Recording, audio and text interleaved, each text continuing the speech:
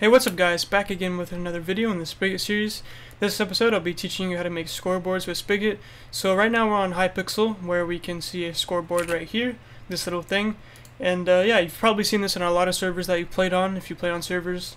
And it can display information like your score, anything really, you can display anything up here, right? So that's what I'll be teaching you in this episode, how to make one of these, so that whenever you make cool plugins, you can make them even cooler by having a scoreboard with it, okay? So let's get right into it. What I want to do here is go to, I made a project here, and I already created a command. It's called open scoreboard command, and I registered it, and it's /sb to execute it, and then I put in the plugin YML, okay? So that's already set. So if we want to create a scoreboard, all we need to do is first get the manager. So scoreboard manager, so we have to create a new object of scoreboard manager. So manager, we'll call it, is equal to, and then we do bucket dot get scoreboard manager. So that's going to get the scoreboard manager, and with the manager obviously we can manage different scoreboards. So we can go ahead and create a scoreboard here by doing manager dot get new scoreboard, but we have to put that into a scoreboard object, right? Because if you do control Q here, it says that it returns a scoreboard, right? So we'll do scoreboard, we'll call it scoreboard, that's fine, is equal to manager.getNewScoreboard, scoreboard, okay? So it's going to get the new scoreboard for us. So now what we need to do is create an objective, which is going to represent the category or what the scoreboard is going to be about, basically, okay? But it's also the title of the scoreboard. So if we go back to Hypixel, we can see a title up here. That's the objective. So once we set the objective, we can also set a display name, and that's just going to be the title up here. And we can use chat colors and all that fun stuff like we normally can. So let's create an objective. So to create an objective, all we got to do is declare a new objective object here. So objective, okay,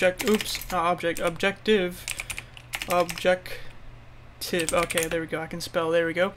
And we'll call this objective, obviously, is equal to new, or not new, it's going to be scoreboard dot register new objective, okay? And if we do control P, we can see that we have 3 overloaded objectives here, and one of them is actually deprecated because it has a slash in the middle of it, or it's crossed out, I mean.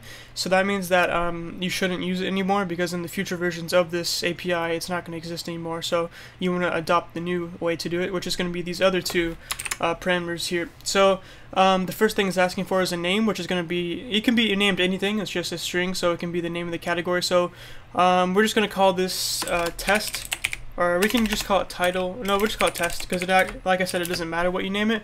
And so the next thing after that is going to be the criteria, and there's a bunch of preset criteria that you can use. It's preset. You can find the different criteria. I'll leave that in the description for you. There's a list there. So if you don't want to use any of the preset criteria and you just want to make a custom scoreboard, all you got to do is do dummy. That stands for, you know, dummy. It's just a, I don't know why they called it that, but that's what you do whenever you create a custom scoreboard. And the next thing we need is the display name. Like I said, that's going to be what is displayed. Oh wait, we're AFK now, it looks like. So that's what's going to be displayed up here. Like prototype, we can call this whatever we want though. So we want to make a display name.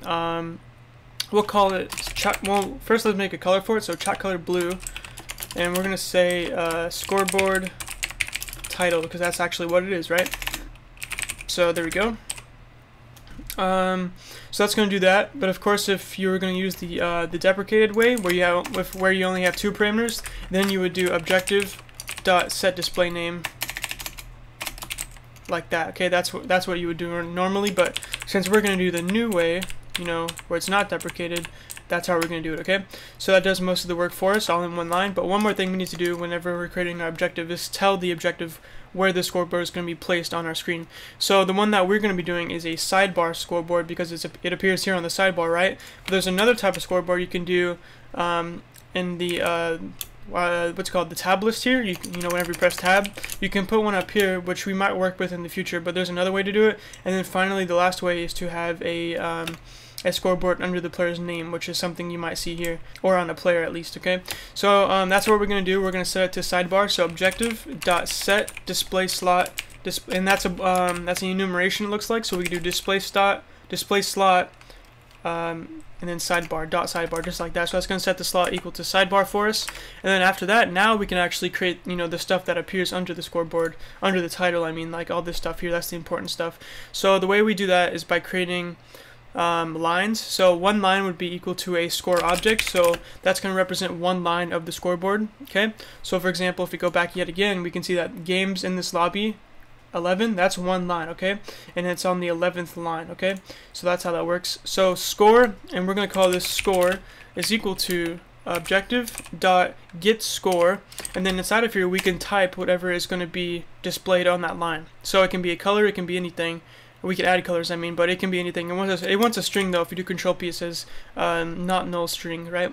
So let's make something random. So we'll do like money. So we'll just tell the player how much money they have, I guess. So chat color gold plus money, and then we'll have a $sign here, and then plus chat color dot green plus 1, and the 1 is going to represent how much money they have. You'll see how that looks in a second. And the reason we can use a 1, it is asking for a string, right? But the reason we can use a 1 along with this is because if you know anything about concatenation, you can, if you add numbers to a string, that's going to concatenate it, so this becomes a string also technically, okay? Hopefully that makes sense. So yeah, once you create a line of text that you want to display on the scoreboard, you have to tell it what line to put it on. So we can see that we have these numbers here, 12, 11, 10, 9, 8, 7, and it does not matter what number it actually ends up on. So since this is our first line of text, it doesn't matter what, you know, number we set it to. So score.setScore, and then it wants an integer, right? So we can just do, let's try doing 3. So it's going to set the line to 3, and that does not mean anything again because of course we don't have any other lines. So you'll see what that looks like in a second. But the higher the number, the higher up on the scoreboard is going to be. So the lower the number, the lower the line of text is going to be on the scoreboard, as you can see here, because I'm AFK again, but as you can see here, at the very bottom is 1, but at the very top is 12, okay? So that's how that works. You're just setting the line of the scoreboard. And so now what we need to do is go ahead and, you know, open the scoreboard for the player, you know, display the scoreboard on the player screen. So we do player. Oh, we don't have a player object yet, so we could do that. So player, we'll just set it to P is equal to player sender, just like that. So we could simply do P dot set scoreboard, and then we just pass in the scoreboard object, which is scoreboard from right up here, right? Okay, so that's going to set the scoreboard that we just created on the player screen. So now that should work for us, and whenever they run this command, of course. So now let's build this, and I'll see you in the server. Alright, so we're on the server now, so let's reload. Oops, reload. Ignore what I have on the side here. I was just playing around with scoreboards earlier, so that's why it looks so crazy. So if you want to test out our command, we could do /sp, and there we go. So we get scoreboard title, which is exactly what we set the objective title to be. And then we have our line here, which is going to be line 3, obviously, because we set it to be line 3. And then we have money, and then $1. Okay, pretty cool. So that's awesome, right? Pretty simple. I know the language used in this scoreboard is kind of confusing because you have objective, you have scoreboard manager. I know that's a little confusing. That was confusing for me at least. So yeah, it's pretty simple whenever you get it figured out. So if you want to make another score, for example, another line of text, we could do score, and I'm gonna call this one S2 is equal to objective dot get score. And we're going to call this second line, let's make a blank line, okay? And then let's make another line of text after that. So score S3 is equal to objective dot get score. And what we're going to have on this line is going to be a link, I guess, because some servers like to have a link to their website. So we could do that if we want to. So chat color dot purple, we'll do dark purple. And then now we can put a link in here. Make sure that it's under, like, I forgot how many, but you have to stay under a certain amount of characters if you're going to use this. So make sure it's under that, okay?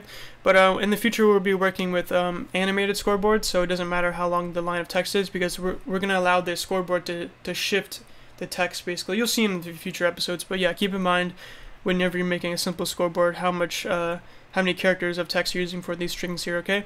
Anyway, so let's make our link here. So we'll do google.com, okay? So that's the link we want to display on the screen. So before we actually test this out, of course, we need to set the line for the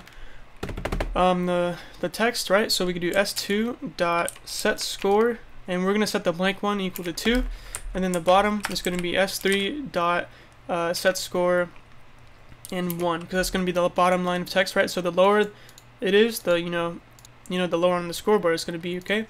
So we need a semicolon right here. So let's test this out, see what it looks like. So build artifacts, build, just like that. Wrong thing. So reload here. Okay, SP, and there we go. So we get scoreboard title on line 3. We have money still, and then after that we have 2. Line 2 is going to be blank because of course we made a blank line in our code. And then finally on the bottom line, line 1 is going to be our link here, right? Pretty cool. So yeah, that's how you create a simple scoreboard. There's a lot of cool things we could do with scoreboards that I'll be showing you in future episodes, like Maybe we could create a scoreboard that every time a player breaks a block, it'll update the scoreboard and show how many blocks they've broken, something like that maybe. Or you can display, you know, anything really. Like I said, animated scoreboards too, that's a good one. So yeah, just stay tuned. I'll be showing you how to do more stuff with scoreboards in the future. And if you have any questions about what I showed you today, you can ask in the comment section below, or you can join our Discord server. We have about 350 people in our Discord currently, so yeah, make sure you join that, ask questions, you know, get some new friends, whatever. And then if you want to leave a suggestion on this video, you could do that too. Just join the Discord server and then leave a suggestion in the suggestions channel, okay? And then all of the code for today's episode is going to be in the description below, so make sure to check that out as well. Bookmark it for future use. In case you forget how to work with scoreboards, you can just come right back to it, okay? Anyway, that's about it. If you want to support this channel, you can click the join button below this video, and then you could donate and be a member for a certain amount of money per month. Whatever you want to do, it's your choice. I'll love you forever if you do or do not do it. But anyway, so we actually have a new member. His name is Hyperburger, so welcome him to the channel membership. So make sure you join if you want to be shouted out in the video also, okay? So if you like this video, leave a like. If you want to see more, subscribe, and peace.